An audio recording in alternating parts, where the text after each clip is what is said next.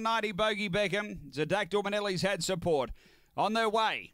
And stepping well, Zadakdor Manelli's going to hustle through and grab the front and get away early. So Zadakdor Manelli away by 3. Pierce Bale doing the chasing. Bogey Beckham gets to third, about 6 off the leader. Then Legit Boss, and back at the tail end, McLaren Missile, a lap to run. Zadakdor Manelli is away by 5 lengths out of the straight.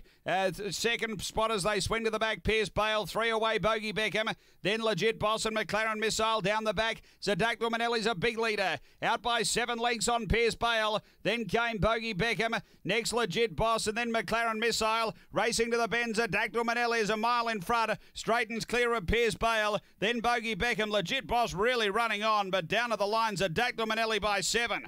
Second Legit Boss. Third Pierce Bale, and Bogey Beckham misses a place.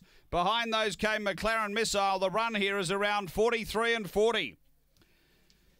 Big win, Zadakdor Manelli, and has run around the 43, in fact 43.36 the time, and straight to the lead, burnt away, set up a good break, and has been able to go on and win well. Another winner for Tony Rasmussen in the Aloisi combination tonight. Tony Rasmussen, T. Aloisi, D. Bates, M. Lehman, M. McSorley. Number 4, the winner, Zadakdor Manelli. A Black Dog, June 2015, Beckham Bale, Luba Manelli. Second to 1, Legit Boss, Kim Johnston. She really charged late. Even though well beaten, it was still a nice run.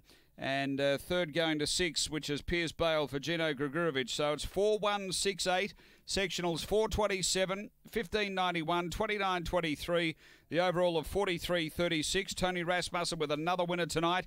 Zadakdor Manelli, number 4. Second to Legit Boss for Kim Johnston, number 1. 6 Pierce Bale. Gino Grigorovic was third, number 3. 43.36 the run. Bogey Beckham, he didn't really get into the race tonight. He was posing up third in the run, still sort of labouring a bit down the back, and then he was passed in the home running to wind up in 4th.